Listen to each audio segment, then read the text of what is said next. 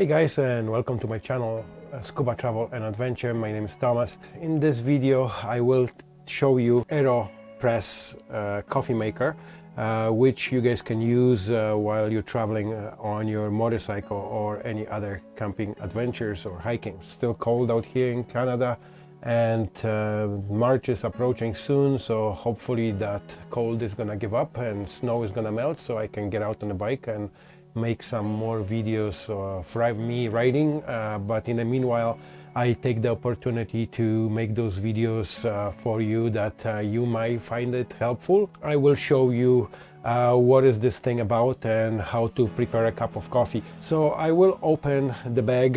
It comes in a nice box normally, but it's I have it already for a couple years, so it's not here with me anymore, but it comes also in this storage pouch. So inside the storage pouch you will find everything to make the cup of coffee. Aeropress is ideal for any coffee lover for rich and smooth coffee without acidity or bitterness. It brews coffee in American or espresso style, and it takes about a minute to brew a cup of coffee. It's a great little addition to your travel gear if you are away from any places and you want to have a fresh cup of coffee first thing in the morning. And it's a perfect companion for your traveling. This is your filters, and it comes in a little storage container like this. Then it has that plunger, and it's got a rubber, and you can get, if that gets worn out, you can get the replaceable parts for this. The filter cap where you push the filter, I will show you that in a second. And then you have the main chamber with indication here how many cups of coffee you want to brew. And there's different ways of doing this coffee. You can make it really strong and then top it up with water, or you can just pour it up to stir here, let it sit, and make one decent stronger cup of coffee. And other two tools that are included in here is your little stirring tool that you stir the coffee before you press it down. You have your measuring little spoon here.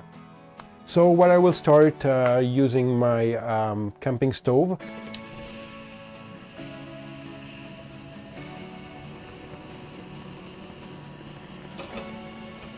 While the water is boiling, I will prepare the filter, and you'll see how it's how easy is that to use.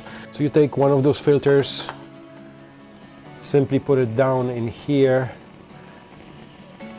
and then you put it at the base of the chamber. And this is the finest Canadian Tim Horton coffee hazelnut flavor. This is what's left over from the last ride that we were out in British Columbia. So what's also nice about this coffee maker, it's super easy to clean up.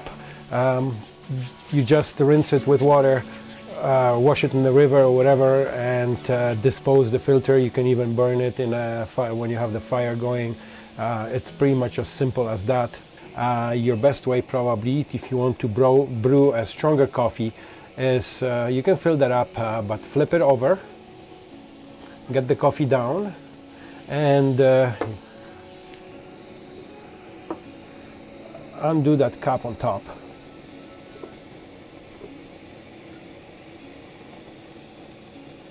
All right, so we'll go this way because this is my favorite way of doing the coffee in this thing. So now you get a chance to see how quickly it's boiling. It's almost coming to boil. So I just, this is not on any fast forward at all. So it's live, and the water is almost boiling.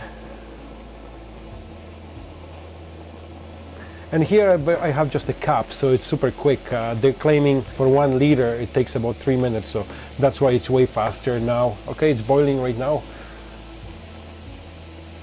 So we'll turn off the stove and get this aside to let it cool off. And then what we're gonna do, you simply pour the water So now you take your stirring tool and you stir the coffee for a little bit, just to get all the flavor in there. So now we let it sit for about a minute, and I'll put my filter on top. So I have a coffee maker at home, the Cuisine Art, which is grinding the coffee and preparing the coffee fresh grinded. Comes with a really good flavor. But this thing here, it blows my mind how good of a coffee comes out of it. Like, I tasted those percolator before, and they were not nearly as good as this Aeropress. So if you are on your adventures and you like the coffee first thing in the morning or even in the afternoon to warm up, this is a must-have, and I really recommend this product. Most of my riding buddies, they actually went and purchased their own after me having it a couple years ago on a Utah trip adventure. They tried it out and they really liked the coffee out of it, so they went and got it themselves. So at this point, it's pretty much ready. What I will do now, I'll get this pot aside so you can see.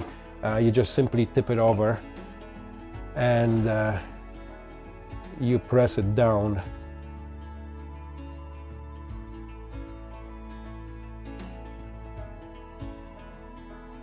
She's all good now. Stand it upside down, and there's your nice coffee. And what you do at this point, you just top it up with the remaining water that you had boiled, and add your cream, or if you prefer sugar, you can add the sugar as well.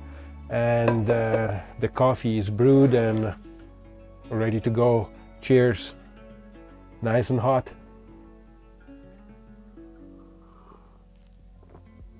I will show you now how to clean that up. You just buck it up a little bit, remove the plunger a little bit back, unscrew the top, and your filter is still attached in here. This is usually staying pretty clean. You just gotta rinse it off or wipe it with paper towels or rinse it in a river, and then you tip it over and push it all the way down. The grinds will come out. There you go. And you can use this to scrape off the remaining grinds. Clean it with a paper towel or any other paper. I will rinse that later. I like to have it rinsed when it's sitting for a while. So this is it. You're enjoying coffee on your campsite. If on a cold day, nice to have that cup of coffee ready. On my back of my Africa Twin panniers, I mounted two jerry cans. One of them is for fuel and the other one is for water, for different purposes. You can, if you have no access to water, if you carry bottles, that's fine. Or even I can use that water in the morning to wash myself. It's a good thing to carry water, of course, when you are on longer adventures. I hope you enjoyed it. There's not really much more to talk about it. And if you are looking to invest into one of those coffee makers, I will post the affiliated link down below in the comments, and you can order the coffee maker through yourself. There is a new version, I think, coming out as well, so if you want to check that out, I'll put the link on that as well. They just came out, I think, this year, because I haven't seen that last year.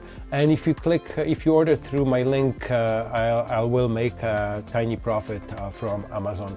I always appreciate if you go that way. Thank you for watching this video, and check out my previous videos that I have on my playlist, such as how-to videos on a couple things how to do on your motorcycle, other playlists with vlogs, and my motorcycle adventures through BC and United States.